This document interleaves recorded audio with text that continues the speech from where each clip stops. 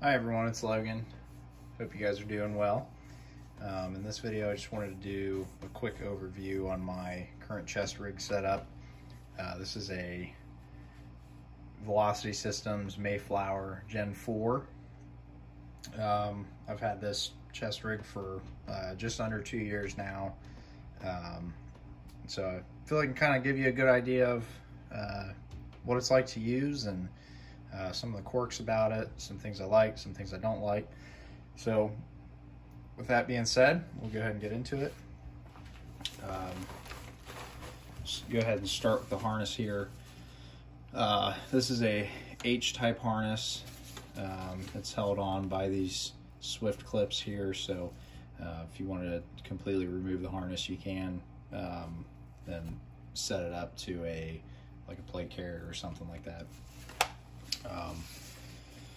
You have some comms or cable management here. I don't have any comms, so these aren't in use yet, but they're there if you have that stuff. Just a Velcro placard here.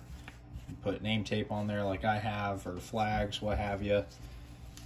Kind of whatever you want. You've got some real estate there, so go ahead and flip this over here. This is the back side of your harness, and you can detach it there and over here. So you have a strap that goes around your back, just kind of keeps it in place and keeps it from flopping around while you're moving. You've got some more Velcro on the sides here. I believe these kind of marry up to a plate carrier, but I don't have one to show that, or I haven't seen that yet. So you've got some loop or hook Velcro here. I believe you can get danglers for these. I don't have one yet, but it is in the plans. So then we'll get into the chest rig itself. So kind of start from left to right here. This general purpose pouch, or sorry, I'll just go ahead and state there's two general purpose pouches here on your outsides, two smaller ones on the inside, two pistol mag pouches, and then 4 mag rifle placard in the back. You have two smaller like flashlight shaped pockets. You can keep a multi-tool in there if you want. Most of these have weep holes on the bottom to drain water. Yep, that one does too. So both the bigger general purpose ones have them. So go ahead and dive into what I have here.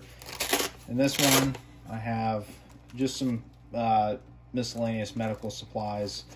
Got some tape, some packing gauze in there, ABD pads, 4x4s, all that stuff, all to help control bleeding. Next to that is a tourniquet. It's just a Gen 7 cat tourniquet, and make sure you have medical stuff on you. God forbid something happens, you want to have access to that, and also, I would say more importantly, know how to use it. So make sure you have that on you. In this pouch, I have just a 20 round magazine, just to keep a little additional ammo on me. These pistol pouches, like I said, holds 2 mags, 1 each here. I have found that, so I run a Glock 17 Gen 5 as my primary handgun. The Glock mags, they fit a little tight in here. Drawing them's fine, and they fit in there just fine. It's just kind of re-indexing. It can kind of snag on stuff. It is cut just the right size for them. So note that they work well with like SIG magazines or Smith & Wesson. The thinner metal magazines they work well with, so just be aware of that. In this pouch I have a headlamp, that does have red light. And this I call it a flashlight pouch. I do keep a Streamlight flashlight in there just as a handheld. That's on my nightstand right now, so I don't keep it in there all the time, but that's what goes in there. And then this pouch here, some people I've seen, they keep radios in here, and you absolutely can. There's additional Velcro pieces in there to help secure it if you wanted to tuck this flap kind of down in there and then use those other pieces to secure it. So this will hold two standard M4 mags. So I keep a full combat load in this thing. 4 across the front here, 2 over here, 6 mags, and an additional 1 in the rifle. So full combat load. I forgot to mention too, I keep a pen over here for writing things with a pen. Back here, this is kind of an admin pouch. I keep some maps in there. This is a small Right in the Rain. Actually have this from my military days, so I actually have some of my what do you call them, acronyms in there, like your METTC, your March, all that stuff. Keep that in there just for reference. So the maps, unfortunately, they're kind of useless right now because I don't have a compass. So that's in the works at some point, but you can get local maps, if you didn't know, off of the internet. They're usually free. I don't remember the website off the top of my head because it's been a little while, but you can get local maps of your area that shows topographical features and whatnot. So and I need to take a land nav class at some point because I'm a little bit rusty on that. It's been a while.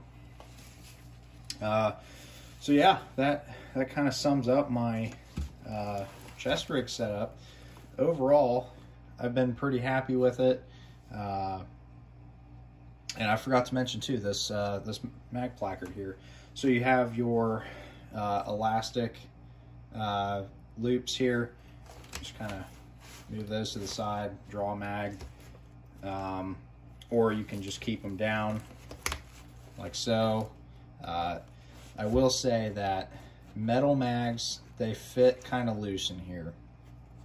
So I haven't had one fall out yet, keeping the elastic down, but I'm sure with some very aggressive movement it could happen. I found that PMags tend to fit a little tighter in here. The elastic, it's kind of a love-hate relationship with it because they kind of snag on the magazines when you're trying to re-index them. I found that to be a small issue, but I guess that's what they have dump pouches for. And yeah, I don't use it a lot, but if you wanted to secure your magazines, you can just use that elastic there. So now that covers everything. Overall, it's been a pretty solid chest rig. I've used it a decent amount and I like it quite a bit. There's just a few quirks, and if you like this type of chest rig, great. You can't really modify it from its original or how it shows up, just because everything's sewn in. But I like the pouches. I like pretty much everything about it. So I would recommend it to anybody. So anyways, I thank you very much for watching. If you could, please like, comment, subscribe. Your subscription will help this channel grow. That's my goal, get this content out to you guys so you can build out your kits as well. So thank you again for watching, and stay tuned for the next video.